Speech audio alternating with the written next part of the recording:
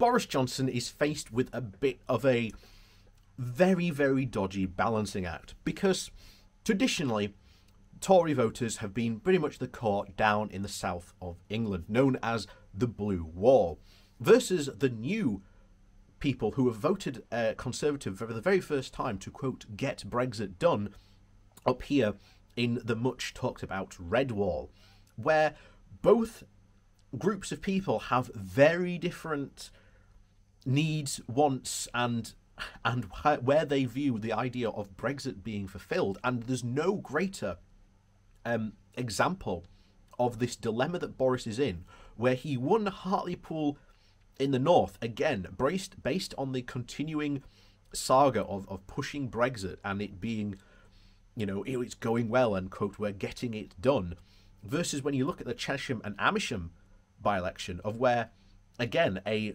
Tory stronghold for well over 100 years, and yet that went to the Lib Dems. Boris Johnson and the Conservative Party are walking a very, very narrow tightrope, because if they start giving things to the north, then they lose their southern base.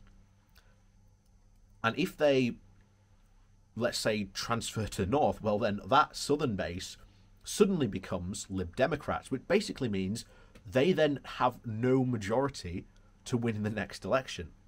Whereas if they start to lean back to their southern base, then it's more likely that northern base will just go back to Labour.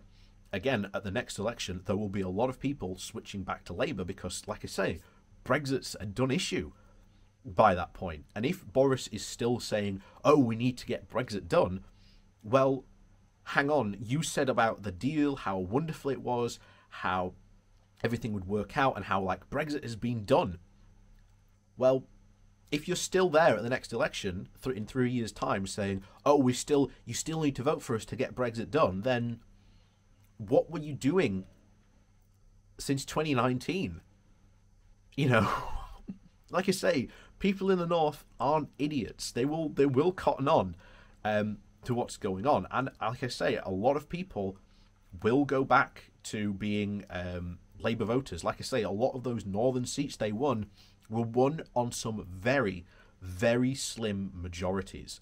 So the idea that many of those Conservative that they're going to keep the Red Wall is a bit of a fantasy. So when Boris has to now start playing to the Red Wall to keep those seats, he starts to lose southern seats. And if he starts playing to the southern seats, then he loses northern seats. And thus, the Tory majority is in a complete chaos. But what we seriously need to do is, first of all, either A, the Lib Dems need to seriously sort their messaging problem out. I still maintain that they still have a serious messaging problem. And Labour need to sort themselves out and actually find out what policies they are going to push and actually say, this is what Labour is for. So we're going to go talk about more about Boris Johnson's very, very strange dilemma and why he may indeed want to keep the chaos going, at least until the next general election. So before we do jump into that, please do remember to that like, share and subscribe button. And of course, down below there are links to my Patreon page, as well as a one-off donation link called Buy Me a Coffee, where you can, well, buy me a coffee. And as always, thank you very much to all those people who do support the channel that way. So, on with the article. So this comes from The Independent. The title is, Boris Johnson has no intention of unifying the country over Brexit. Division suits him far more.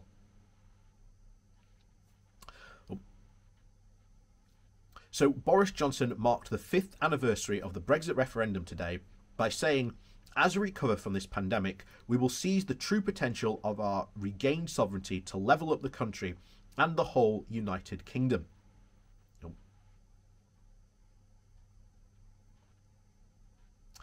However, his actions tell a different story. He has no intention of uniting the country over Brexit. It suits his narrow party interest to prolong the divisions rather than to actually heal the wounds of the 2016 referendum, which would be in the national interest.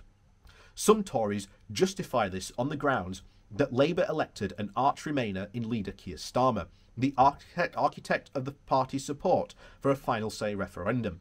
The reality is that Johnson smells Labour's weakness and wants to keep the issue that won him the last election alive, at least until the next one, and so shamelessly misrepresents Starmer's position as wanting to take the UK back into the EU.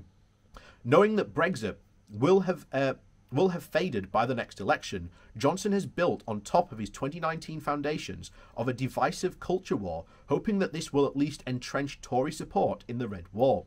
As one minister told me, if there is a strategy, it's about locking in the kind of voter who is attracted by UKIP. Starmer has a dilemma.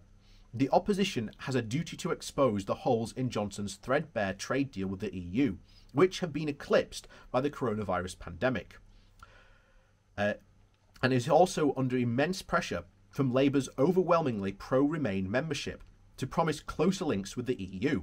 But Starmer's strategy is don't mention the war. He knows there is a route back to power. He knows there isn't a route back to power without regaining the Red Wall, and he is right to resist the internal demands. But there is little public appetite for either looking back or reopening the EU issue, and Starmer should promise to make Johnson's deal work better without handing the Tories more ammunition for the next election. And Johnson has also breathed life into the Brexit issue by picking fights with the EU. Judging that Brussels bashing still plays well to the Red Wall, he and his Brexit minister David Frost fake surprise and regret that the UK-EU relationship has disintegrated. They play the naughty boys in the playground, protesting innocence and telling the teacher they didn't start the fight. They complained that Brussels resorts too quickly to threats, still dining out on a foolish move to suspend the vaccine exports from Ireland to Northern Ireland in the last 3 hours, while they still threaten to suspend all or part of the Northern Ireland Protocol. It's as if the UK hasn't left us, and it's all about point scoring for the domestic audience, groans one EU source. Johnson and Frost also feign surprise at the way the EU is implementing the protocol. Some UK officials claim that Johnson didn't understand what he signed up to in 2019, and I doubt it. It's worth remembering what a backbencher called Boris Johnson told in the 2018 DUP conference when he railed against Theresa May's backstop, which would have kept the UK and the EU in the customs union. We are witnessing the birth of a new country called the UKNI, and it is no longer exclusively ruled by London or Stormont, but it is in large part to be ruled by Brussels. We will be damaging the fabric of the union with regulatory checks and even customs checks between Great Britain and Northern Ireland. It in itself is evidently not taking back control of our laws. And Johnson was right. The only problem is that it's he who has made this nightmarish scenario come true. One minister admitted that Johnson's strategy on the protocol was to hope it would be all right on the night, and it was never going to be. Brexit broke the mould of British politics by loosening the traditional party loyalties of many voters. While this has enabled Johnson to capture the Red Wall, his flagship policy may yet return to haunt him. The people of Scotland and Northern Ireland voted to remain in the EU, and Brexit has given the Scottish independence movement a bigger booster shot than ever.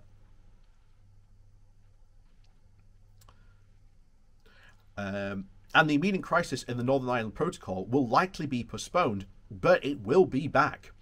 The history books might very well mark Brexit as the crucial milestone on the road to a united Ireland. By prolonging the Brexit war, Johnson risked alienating some of his natural Tory supporters and young voters his party will need. Last month's local elections in England and last week's Chesham and Amersham by-election showed that some of the Remain voters recoil from Johnson's Brexit-based populism. And in 2019, the Tories won the backing of 20% of at least of the 2016 Remainers. And the 10 seats they lost all voted Remain in 2016. And a study of Britain's Brexit tribes published by Ipso Mori suggests that just as many people sit in the middle of the Brexit battleground as the polarised Leave Remain camps. If Johnson really wants a one-nation conservative, as he claims, he should actually start to find a national message that resonates both in the red and the blue Tory wall in the south, and stop refighting a Brexit war that should have ended 5 years ago. And he won't. He won't, because that's what Johnson likes. He likes the chaos, and he likes the fact that he he won the Red Wall. That will be his ultimate, potential swan song. But as I said, those seats in the north were won on some very small margins. The average margin that they were won about was about 2,000, and that may sound a lot, but that's not a lot. And especially with the boundary changes coming in, where we're going to see like new seats created, or some seats lose about 2,000 to 3,000 votes. All of a sudden, that can change politics in the north very, very significantly. And as we said before, he's on a very tight rope where if he appeals to the north, he alienates his traditional Tory base in the south, where if he starts playing to them, he loses the Red Wall. And there is no one message that the Tory party can put out, because again, we've seen their ideology and how that ideology is going to play out. We know austerity is going to come back, and the second austerity starts to come back, he will immediately lose all those seats in the north, because no one in the north liked austerity, no one voted for it. And if Johnson is seen to be re-implementing austerity, which he is and will be, he will immediately lose all those seats in the north. So who knows what may happen at the 2019 general election. It is right that the British political landscape is still in massive upheaval, and the idea that Johnson is pushing this populism really is not in favour of his traditional Tory base. They are recoiling from it in some serious horror.